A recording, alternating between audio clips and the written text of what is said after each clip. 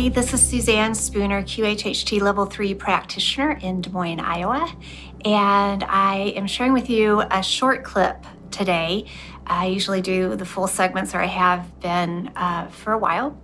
But this one it's just a really short and sweet, emphasis on sweet information that the most amazing client gave. A nice man, young guy. The whole session is worthy of a segment. So that's not why I'm only doing a small part of it. But this part of the session that I'm going to release today, I'm calling it the Library of Life Review, but it's so much more than that.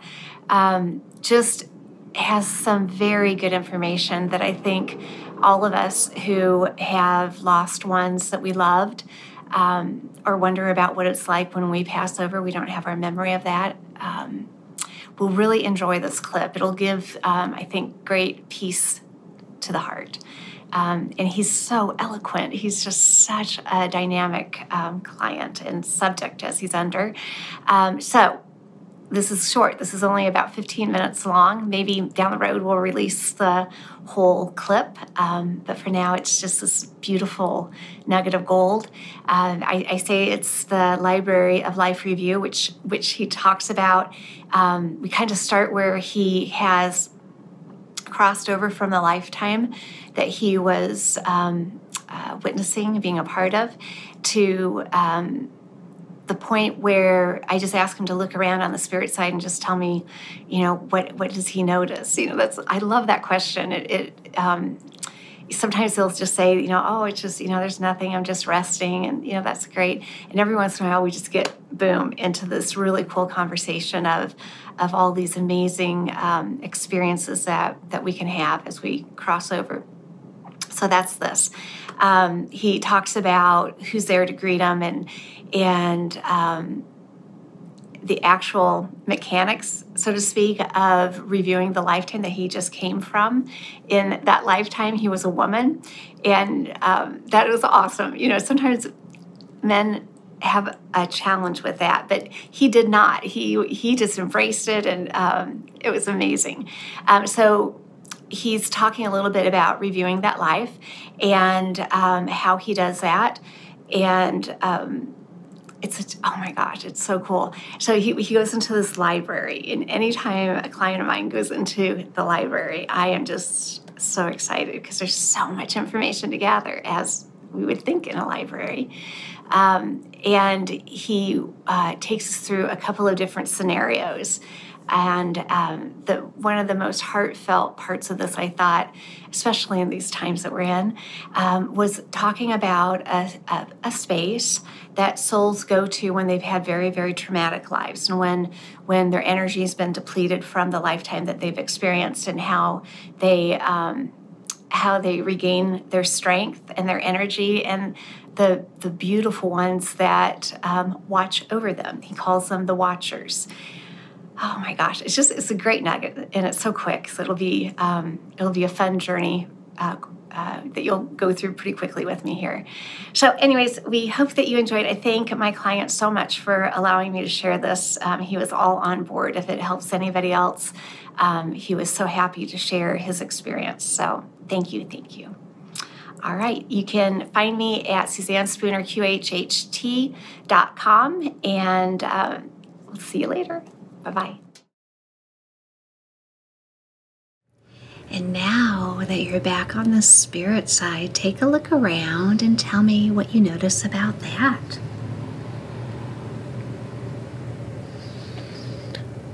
I see all my friends, all my family members, everyone I have ever lived with are all around me. And they're congratulating me, and they're happy for me. That I learned the lessons that I went into that life to learn. And I get the sense that they're clapping for me, but I know they're not clapping per se. They're clapping with their energy. Do they have form? They're big balls of light and energy. Nice. And what are you like? How would you describe yourself? I just feel like light and energy too.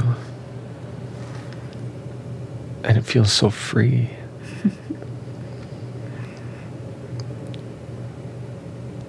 I seem to be a reddish, purplish color. Okay. Do the colors have meaning to them? I get the sense that the lighter colors like white and yellow are younger souls, younger spirits. And the darker ones have more experience and are more evolved. Well, and now that you're back with them in that place, what will you be doing? Getting ready for the next life. And how do you do that? I have to rest first and just process what happened in the last life and just look at the things I did right, the things I could have done better, and learn from that. Do you do that on your own, or do you have helpers? I used to need a lot more help, but I do it more on my own at this point. I go to the library and look at all the things I did. Tell me what it's like when you go to the library. So much activity, people learning. It's very exciting because we're all here to learn and to evolve. And there's no judgment, and it's just complete security in knowing that everyone is there for each other. And it's a relief knowing that I know what to do, how to go back and look and learn by myself. It's nice having that independence now. Walk me through how you do that. That sounds so fascinating. It's like this giant building, but it's when you go inside, it's this giant hall with some pillars on the side and what seem to be like tables and desks in the middle. It looks like a library that you would see on Earth. But I go in and there seem to be like these podiums, almost like just a general computer that you can walk up to and download the life that you just lived or any other life, past or future, in terms of Earth terms. And you can just kind of watch it. Just go fast forward or go back in time in terms of the earthly plane and just see the things that happen from different angles and perspectives and feel the emotions that other people have felt in response to the things that you did. And you can do that throughout the whole life. And it's very educational. What do you feel like you learned by looking back on it that you may not have known while you're in the life? Just knowing how other people felt from the things I said and did. Things I wouldn't have known as a human being. Because I can never know what they think or what they feel, but going back and looking and feeling, this is where I know the effects I have on other people. And it can be different for different souls. But for me, I feel like I did a lot of good in that life, and I tried to help people as much as I could. So for me, it's actually a really nice to go back and look and learn. And there are different variations of what people felt. Some things I did that were annoying to certain people, but later on they realized that what I said or did was for their good in some way. But other times I gave in to emotion. I did have moments where I said or did things that I wish I had not done. So it's all a learning process. So interesting. And when you get ready to choose your next life, can you tell me a little bit about how that process works? There's a room I go to where my guide takes me. And it seems to be sorted down into these 3 lives that they show me that I can choose from.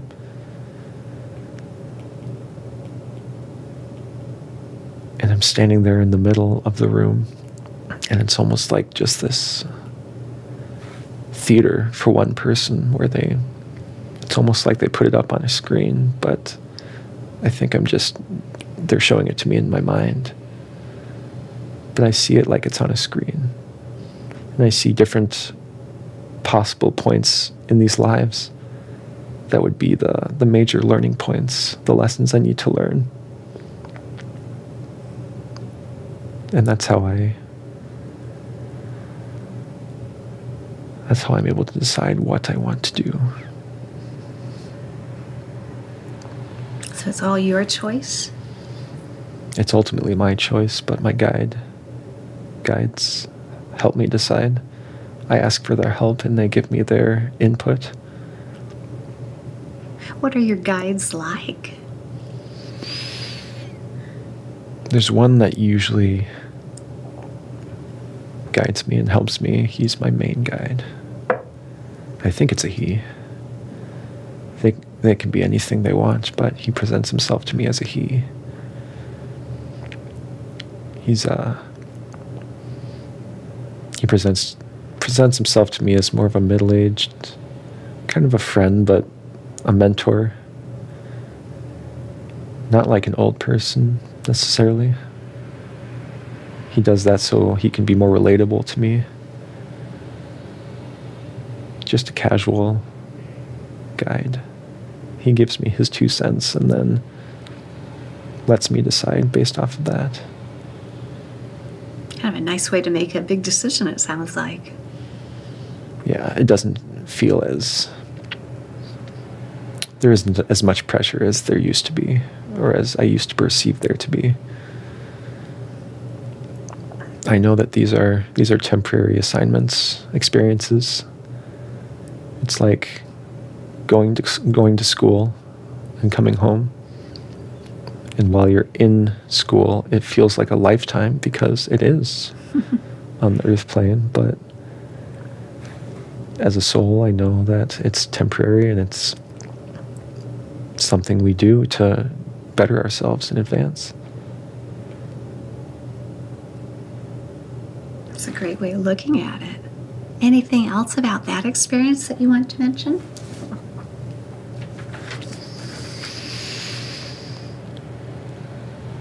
Oh, just really appreciating there's an area that souls go to if they've had an especially hard life. And I'm always, whether I have to go there or not, I'm always so appreciative of the souls that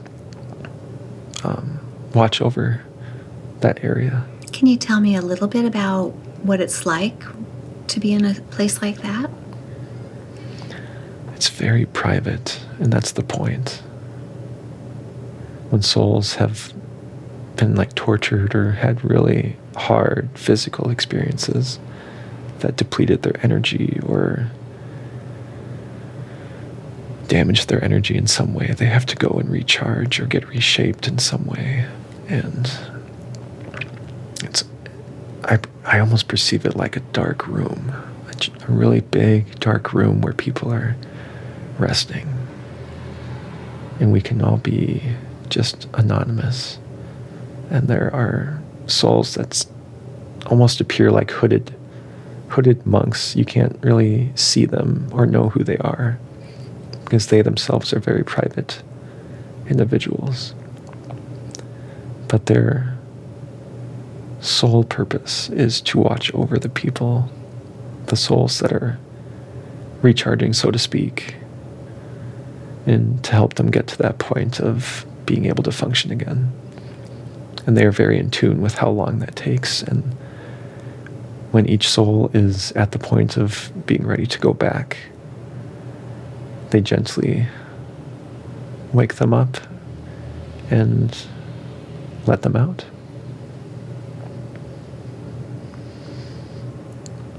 Wow. And so while they've been resting, how is it that they heal, do you think? The watchers are constantly imparting energy through themselves in some way. I don't quite understand how they do it, but they generate this energy and they watch over these souls, and they also channel this healing energy into all of them over a long period of time, though not time in the way that we understand it. Time is just an expression of change. And then when the watchers wake the soul up, then what happens with the soul? It's almost like just getting reoriented. They wake up and then they see the watcher and they know it's time. Some of the younger ones have to be reminded of what they've been doing and that it's time to go back and start planning for their next life, but most people that go into that area know why they're there, and as soon as they wake up, they just know it's time to go, and they're excited to go and feel rejuvenated and replenished, and they now have energy to go back to their work. Wow, it sounds like a great place of healing for those that had really traumatic lives. Yes. Yes. Because I've been there before, and I know what it's like. Yeah. And even when you don't have to go back there, you said that you're very grateful that that place is there to help others? Yes. Because without that place, then we wouldn't be able to keep going. And so it's very important that we have these souls that are willing to do this work, because it is some of the most important work. What do you understand about the work that a soul does, why they do that, going through so many different experiences and lifetimes?